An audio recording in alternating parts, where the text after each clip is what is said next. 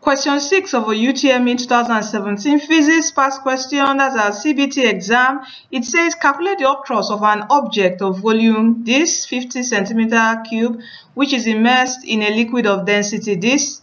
Okay, we're given G also. Alright, so we're to calculate the upthrust. And remember, upthrust is the same as what? Either the loss in weight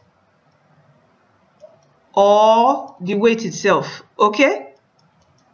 And remember, the formula to get weight is what? W is equal to what? mg. So this is our upthrust. But first of all, we have to look for our mass, which is m.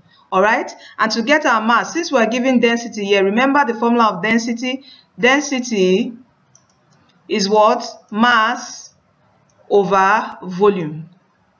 Alright? So let's look for our mass. So to get our mass, m is equal to density. You know the symbol for density is this. P mu, okay, times your V, okay?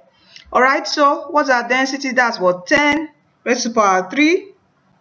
That's 1000. Okay, 10 raised to the power 3 is same as 1000. Or, okay, let me just leave it this way. Then times our volume is what? 50 centimeter cube. And we have to convert this to meter, okay? We have to convert this to meter cube. Okay, in converting to meter cube, what do? We divide by 1 million.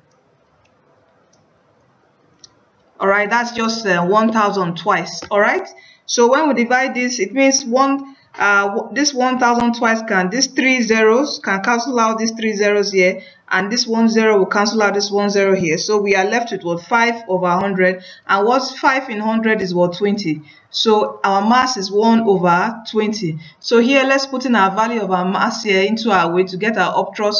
So W is equal to what? mg, which is what? 1 over 20 times, what is G? We're giving G as 10 meters per second, and we cancel out. So what do we have? We have 1 over 2, and 1 over 2 is what? 0.5 Newton. Okay, and our right option here is option C.